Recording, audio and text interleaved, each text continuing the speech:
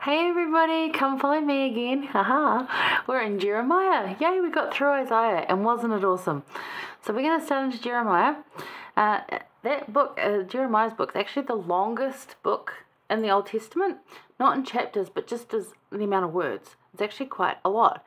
And interestingly, as you read through it, and I think we cover this next week, at one point, what he had written down and recorded, it got taken by the king and burnt, so his servant wrote it down again and made it longer and more complex, more descriptive, and just more.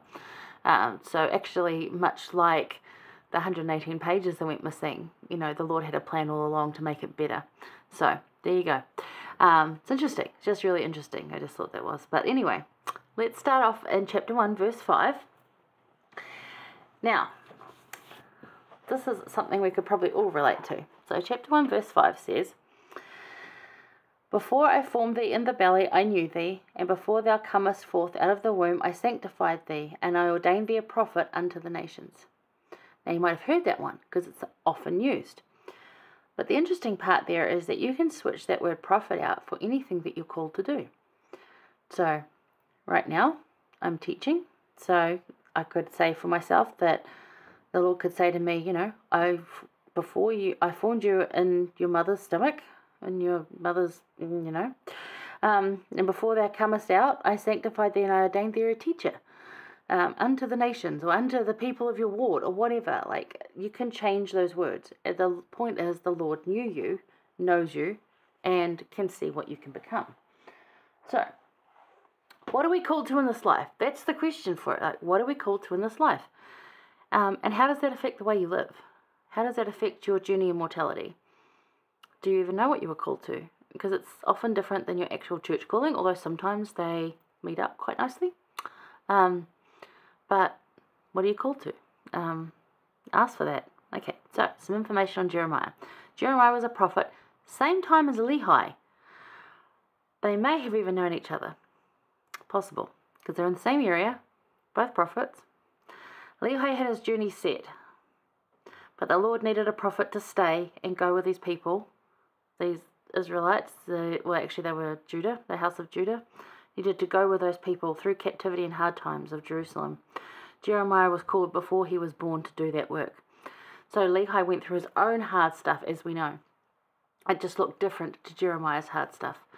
Jeremiah was told never to marry and not to have kids because of the hard stuff he was going through, and that if he had had a wife or children, basically they'd be used against him, and they would suffer. So yeah, it's interesting to look at that too and think of, when you say, oh, but Lehi had a really good life. It's like, yeah, but it was hard too.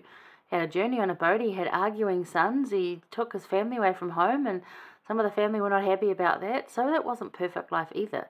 He just had a different hard.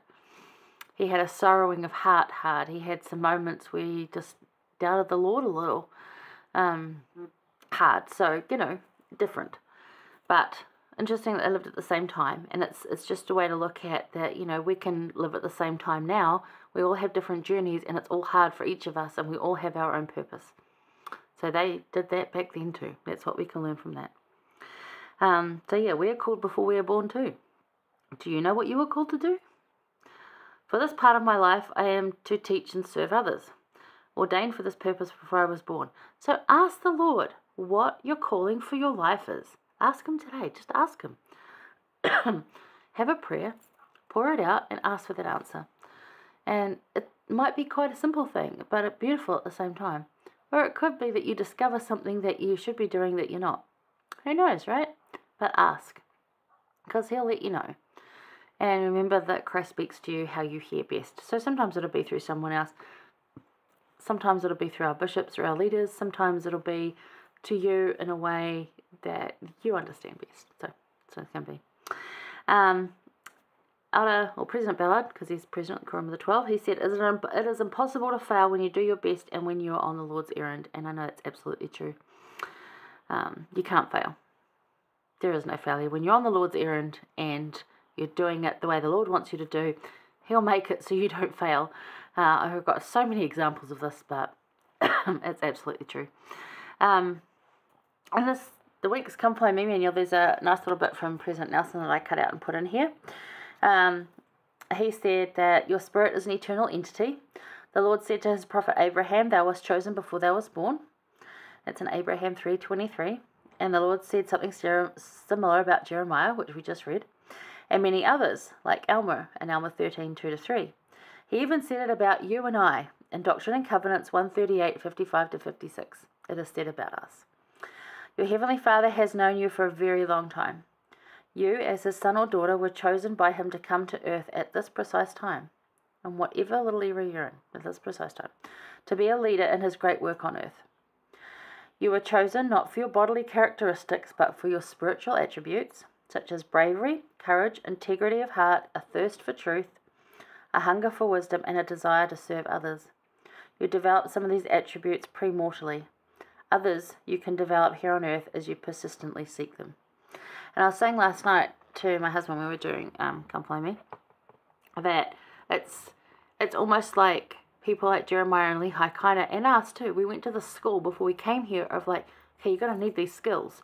And even though you're going to have this, veil drawn across your mind so you can't remember the pre-existence, some of those skills will still come really easily to you as you seek them on earth because you've learnt them pre-mortally. So if you find something that comes to you super easy, then perhaps your calling is around that. Who knows? The Lord does. Ask him. So there's a good thought for you. So what are you called to in this life? And how does that affect the way you live mortally?